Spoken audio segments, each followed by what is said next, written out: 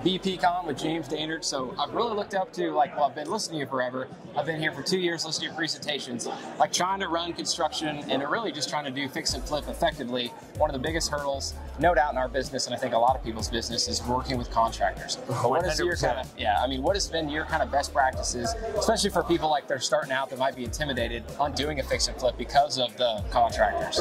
Yeah, with contractors, you got to interview a lot and you got to source them out. So we're constantly looking for more and more contractors to build the relationship with. But the thing that's worked best for us, especially like right now, the last 2 years has been the worst part of construction because the labor market's so tight. So what we like to do is just motivate them and incentivize them, right? Because everyone wants to nickel and dime, they want to complain at them, so we try to bring more positive energy with them. So the good guys, we motivate well. So right now, we're even cutting them into equity of the deals.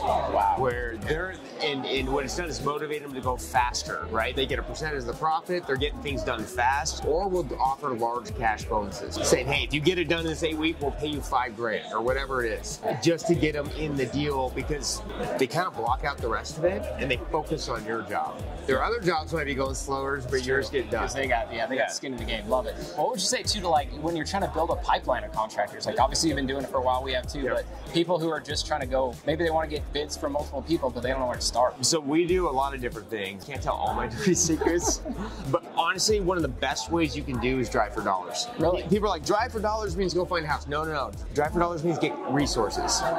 Resources will get you more houses. Got it. And so when you're driving around, you know, what we will do is we'll see what properties sold. We see it sold to an LLC as a fixer. We go drive those like once every 2 weeks, see who's working. We stop in, we talk to them, see what work they're doing, get their information, and have them bid out stuff.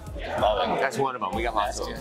And last one is, what do you do to kind of, so you've talked about the profit share, but when you're trying to build that relationship, especially with a brand new contractor that you just met on a site, like getting them to buy in and be like, hey, come check out one of our jobs. Like any tricks you do to try to really, because it's all about the relationship at the start. Yeah, just like anything, it's about how you communicate with people. And so like what we like to do is just say, hey, we're investors. The good thing is we have lots of projects going forward. You know, we can give you up to 10 to 20 jobs a year, keep you busy, and we'll pay you fast. We're the fastest payers. That's our thing. Like if you need a deposit check, we're getting you a check. As soon as you're done, they're getting a check that day.